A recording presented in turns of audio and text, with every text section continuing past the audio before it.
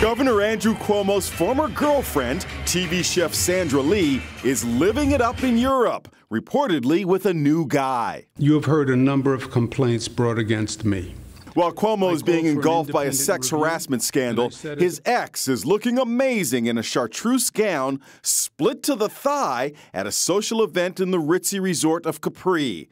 Sandra Lee and Cuomo lived together for 14 years.